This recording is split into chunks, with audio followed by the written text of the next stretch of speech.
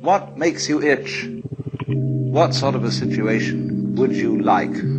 Let's suppose, I do this often in vocational guidance of students.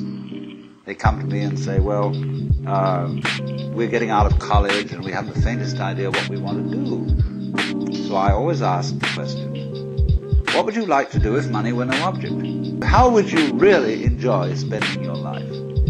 Well, it's so amazing. As a result of our kind of educational system, crowds of students say, well, we'd like to be painters, we'd like to be poets, we'd like to be writers, but as everybody knows, you can't earn any money that way. When we finally got down to something which the individual says he really wants to do, I will say to him, you do that. So somebody's interested in everything. And anything you can be interested in, you'll find others who are. But it's absolutely stupid to spend your time doing things you don't like and to teach your children to follow in the same track.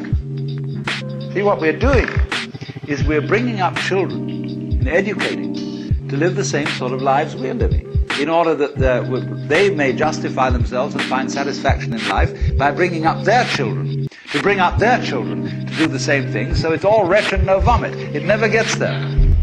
Therefore, it's so important to consider this question: what do I desire?